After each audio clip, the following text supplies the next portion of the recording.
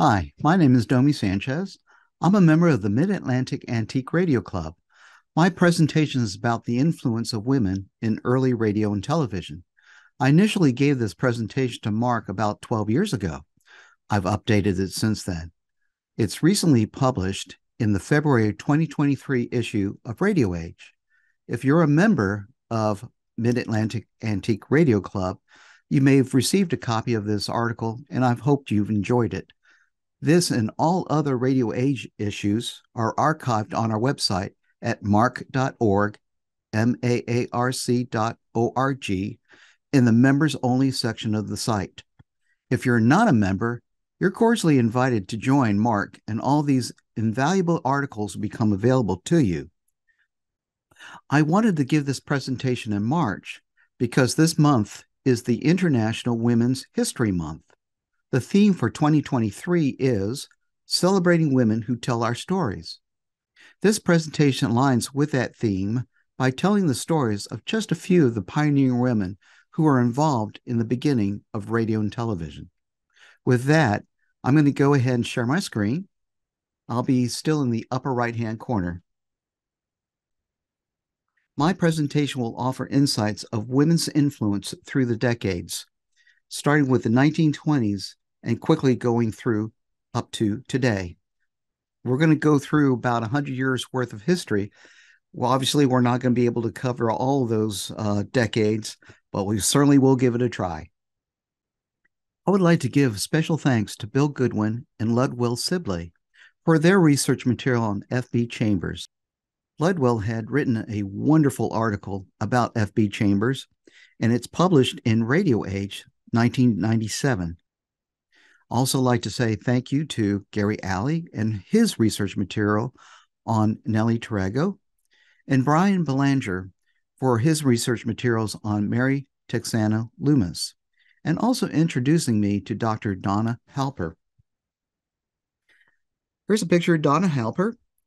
She's published quite a bit of research material on the internet, and it's all available to you. If you do a search on her name, a lot of stuff comes up. And Dr. Halper, if you're happen upon this presentation on YouTube, I want to personally thank you for all that material that you published out there. She did publish a book, Invisible Stars, a social history of women in American broadcasting. The first issue was in 2021, and she came up with a second edition in 2014.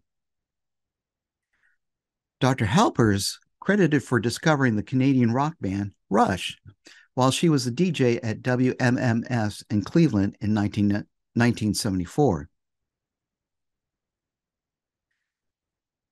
On June 25th, 2010, she was a speaker when Rush received a star on the Hollywood Walk of Fame, and there she is right in the center. So let's paint a picture of the 1920s just to give you some context there. Newspapers was king in communications, and they were reluctant to publish any print ads about radio because they viewed it as a competition. But way back then, the Victorian era was just an echo. More women were educated. Women were responsible for home entertainment. And this is an important point that will be echoed throughout this decade. They bought music sheet, and they were very talented in terms of playing the piano and singing. So they were very familiar with music and home entertainment. Radio had its genesis in ham radio. Ham radio required a solid knowledge of mathematics, engineering, and some carpentry. These subjects weren't taught to girls, and they were often reserved generally for white males, as well as politics, commerce, war, and engineering. Good music generally meant the classics and opera, and usually it wasn't available to the masses. You had to go into town and attend one of the theaters or movie theaters or music halls to hear good music. Also, music halls and theaters were segregated. So it wasn't available to the masses. Radio did make good music available to the masses, as well as those out in the distant rural towns. Often, radio shops broadcasted sports over loudspeakers to draw crowds and to sell their radios. Back in 1920s, radio stars or talent often used their initials or call signs. Women were typecast into fashion and homemakers. Now, remember that audio tape had not yet been invented, and it was difficult for getting phonographs to sound good with some of the primitive audio amplification. So there was a constant need of live performers. Engineers and technicians were often asked to perform on the air, often with dismal results. And they recruited family and friends. Talent scouts were often women. And remember that statement about women were in charge with home entertainment? Well, they knew the music industry, as it were. So they were often used to scout for talent to perform on the air. By 1927, women purchased about 75% of the merchandise that went into the home. Imagine this, coming out of the Radio Shack and into your home on top of your good furniture. Oh my goodness. And you could see the little sparks coming out the wires there. This doesn't look child friendly here, or child safe, or furniture safe for that matter. And oftentimes these batteries were filled with acid. Could you imagine that leaking onto your furniture? So they had to do something to make the furniture more appealing to the homemaker. And here you have it, a typical storefront displaying a bunch of nice radios.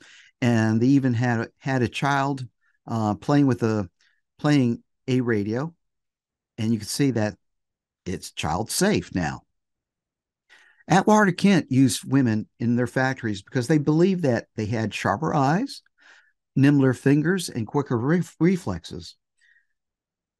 Tiffany often used that same technique in their factories, and this is a typical photograph out of the Atwater Kent. Here's another photograph of Atwater Kent, and yet another photograph out of that company. And if you look very carefully here on the far left side, you can see the Atwater Kent logo on top, in front of the radio panels. But notice something here. Women were on the production line. Guess where the men were? Out back managing the production line. So radio is a new medium. English language had to evolve to describe this new medium. New words emerged. At first, there was wireless, then radio telephone, then it became radiophone. It wasn't until about 1923 when the term radio was meant to what we know it today. Phrases like sending was replaced by broadcasting and through the ether. This was known as heard on the air. Keeping your radio set on a certain broadcast frequently invoked the phrase stay tuned or tuned in. Live entertainment, if the guest didn't show up, the program director was expected to step in and entertain on the air. Prior to 1922, there was only a handful of commercial radio stations. By June of that year, we saw several hundred stations on the air. Receiving good entertainment was the luck of the draw, and depending on what stations broke through with good atmospheric conditions, and also dependent on who walked into your studio that day. Now, radio could be either viewed as a medium for entertainment or education, and we see that theme over and over again. So let's talk about our first pioneering women in radio, Eleanor Nesbitt Polyer. Miss Polyer was only 21 years old when her husband of only 13 months died. She was with a child, and with the responsibility of raising that child, she fell into a deep depression. Her parents encouraged her to continue in her promising musical career, and she did that. She was an accomplished musician, opera singer, and she performed from all the way from the Dakotas to New York and England. A new station took to the air on September 4th, 1922, WBAD of Minneapolis. Fulton Cutting and Bowden, Washington owned that station. Unfortunately, due to a lot of mechanical mishaps, it folded. In addition to that, they just basically couldn't find enough talent to perform on the air. So they went and regrouped, and they formed a new radio station in a nearby hotel, on top of a nearby hotel called WLAG. And they scouted around looking for a possible director of entertainment. Well, Eleanor Pollier's name kept popping up. And so they hired her with only, 12 hours before WLAG came on the air. She did say yes, and with the promise that would only be a few hours a night. Back then, it was typical to broadcast only 2 or 3 evenings a week, and only a few hours or a few minutes if it was that.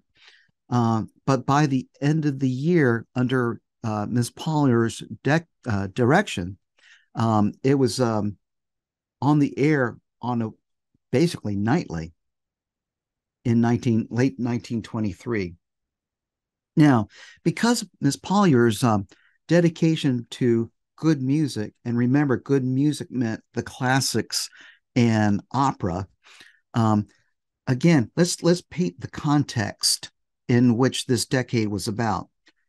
The biggest music, the most popular music back then was jazz. So classical music in the face of a jazz era, it wasn't a really good business model. So within a year, unfortunately, WLAG folded. Our next radio pioneer is Von DeLay. In January 1920, the inventor and radio pioneer Lee DeForest brought her to his radio station in New York, World Tower, where DeLay sang Swanee River. According to some historical accounts of this incident, having been advised that high notes sung in her natural soprano voice might shatter the fragile vacuum tubes on her carbon microphone amplifier, DeLay switched to a deep contralto voice, and in the process invented this singing technique called crooning. Our next pioneer is Mary Texana Loomis. This is a bit of a local legend here for us. She founded the Loomis Radio College. It was located in Washington, D.C. on 9th and D, and its call sign was W3YA. Now, Dr. Belanger loaned me one of her books, and was able to go through it, and there it is, Radio Theory and Operating by Mary Texana Loomis. Now, here's a photograph of her in her classroom, and notice that her students are all young men. She did not allow women to sign up in her class, oddly enough. Our next radio pioneer is Miss Nellie Trago of Kansas City, Kansas. Like Miss Pollier, she was widowed in her 20s. She had to mortgage her house to survive, and with the $3,000 she mortgaged, she started a new company and bought a building with only three employees. Within a year, the plant grew to cover an entire city block and had over 100 employees. In the April 1923 issue of Radio News, yes, on page 1868, A one-tube regenerative receiver was advertised by this company, and you'll see that ad in the article that's published in Radio Age for $33.75. Today, that would have cost you just under $600. Our next radio pioneer of the 1920s is Mrs. F.B. Chambers. This particular artifact, the FB 084 wireless standard time set, was sold to jewelers and watchmakers. At noon, the jeweler would tune in to set their timepieces accurately.